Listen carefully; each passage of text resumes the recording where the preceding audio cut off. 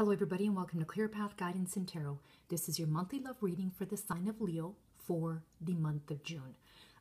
I would like to thank everybody for subscribing and liking my videos and commenting. I truly appreciate it. I do it for all of you. If it wasn't for you, I wouldn't be here. So I truly appreciate the loyalty to all of you and for watching my videos. A little bit about myself, if you're new to the channel or just came across this video, I am what's called a clairsentient, which means that I can make predictions on past, present, and future with feelings.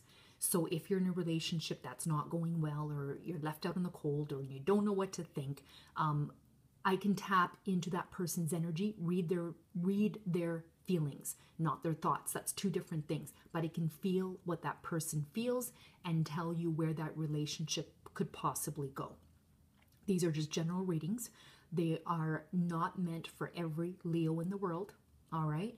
So if this reading resonates with you, that's great. I'm happy to be able to give you a free reading. If it doesn't and you want to purchase a reading, go ahead. Email me. My email will be at the bottom of the video in the text box. And I usually get back to you within 24 hours and I will email you the instructions on how to get a reading. All right. I read people. I read energies. That's my strength. That's where I shine. And I also read tarot cards. I've been studying that for a long time as well. All right. So I'm using the Witch's Tarot this month and also pulling one card from Doreen Virtue's Romance Angels. Okay. So the very first card I pulled here is the Empress, and she represents abundance in all things.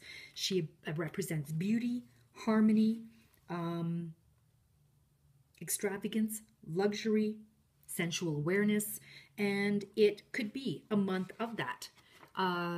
But you have to make this happen. You know, you can't really sit on the sidelines and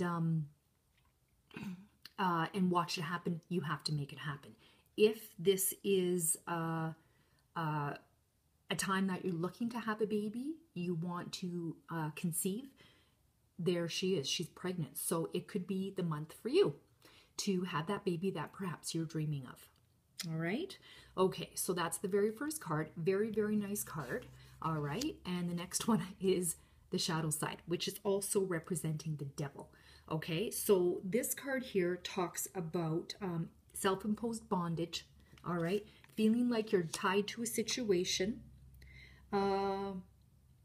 negative thinking. And this is telling you, do not let it overpower you. Okay. It's about being obsessed about something or someone and giving up control over the situation. Okay.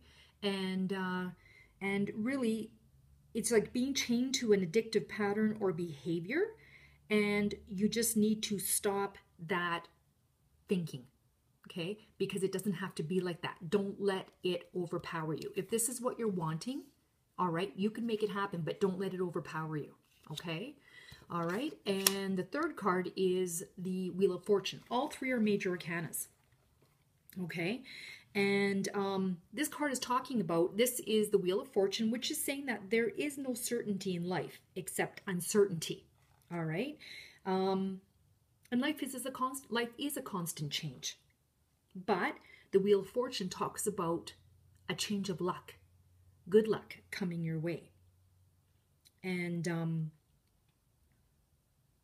it's about a new adventure, taking advantage of chance, opportunity knocking, and unpredictable events. So this is you wanting this abundance, all right? Don't let it take control of you, okay? Because there's something that's coming that gives you that opportunity. There's unpredictable events are coming. Okay, it's about luck and chance, but we can have good fortune and bad fortune. All right, it is up to you to make choices that would lead to improving your sense of well-being or lifestyle. So it's the choices that you make.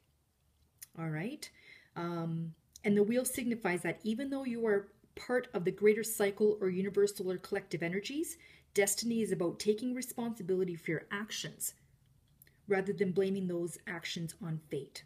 Okay? All right.